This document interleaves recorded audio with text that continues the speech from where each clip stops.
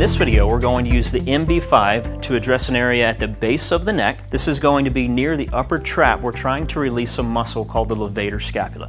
The levator scapula can frequently become short and tight. It can increase tension in the neck or sometimes even lead to shoulder pain. To find the muscle, we're going to reach across the shoulder, place the fingers at the base of the neck.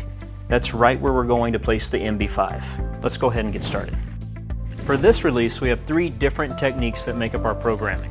We will start by performing a cross friction, then we'll move to performing a shoulder flexion or motion through the shoulder, and then we'll move into a neck flexion or getting motion into the head.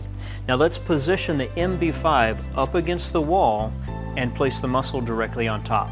The wall is going to help us increase some compression and maintain leverage. If you'd like more compression, you can step your feet out further away from the wall. If you need less, you can step closer. If you identify a tender spot, we're going to stop and hold pressure on it for about 20 to 30 seconds. Once that time is up, now we'll move to our programming. So we're going to start with 4 cross frictions. We'll take a big breath in so we can relax.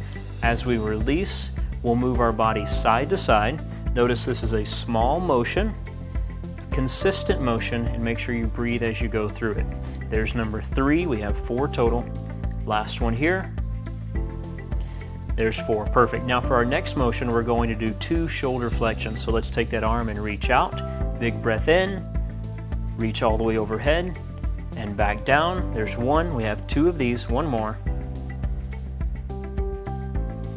That's perfect. Our last technique here is a chin tuck or neck flexions, but we're going to start by slightly rotating the head to look away, and then we'll tuck the chin towards the chest. There's 1, head's going to come back up. We have 1 more of those, slight rotation, tuck the chin. There's 2.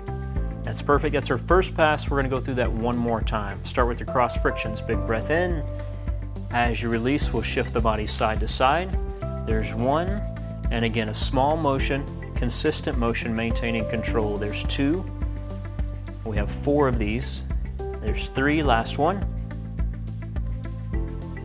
There's 4, that's perfect. Now to our shoulder flexions. Let's take that arm, reach all the way out, reach overhead. There's 1. Very good. Make sure you breathe as you go through this as well. There's 2. Our last technique here is going to be the neck flexion, so we'll rotate the head away, tuck the chin. There's 1. That's perfect. 1 more. Chin tuck. Very good. You can relax there. Great job. Let's move on to our next release.